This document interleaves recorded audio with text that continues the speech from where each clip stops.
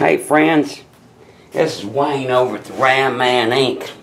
We are back to the School of Common Sense.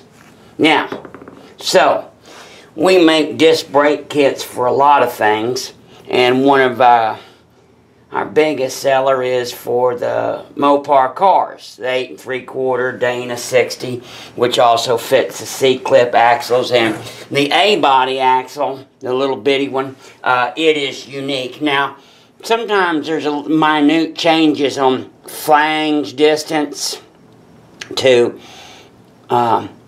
axle distance on some different years. And the A-body in particular, the housing end is a 1/4 inch shorter to the axle flange than all the other ones. It's a 1/4 inch different, so it stands alone.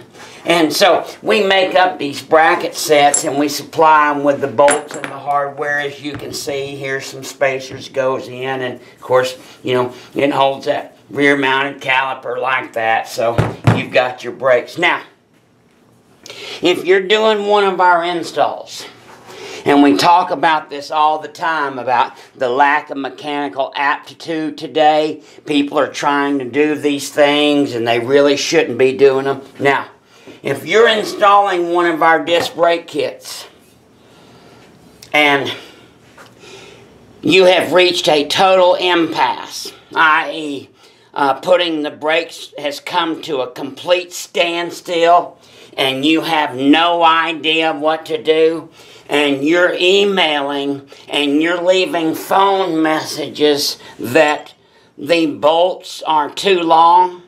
There's 4 of them on each side. If you're emailing and phoning the bolts are too long and you don't know how to resolve that problem, then you really shouldn't be doing the install. If you're at a total blockage and installing the kit is at a total standstill and you have no resolution and don't know what to do, go to the hardware store, get some shorter bolts, and you don't know what to do, then you should not be doing the install. Now, staying with that big box theme and the world today, if you will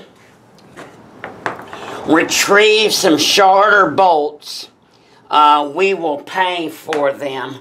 That's no problem. All that we ask you to do is you box up the 8 longer bolts and you send them to us. And staying with that big box store and dotting the I's and crossing the R's and squirrely skew on the T, then we will refund the purchase price of the shorter bolts. We have to have A before we have B. Are you with me? Once we receive the longer bolts back that didn't work, we can allow funds to go back your way for the purchase of the shorter bolts that allowed you to finish the installation.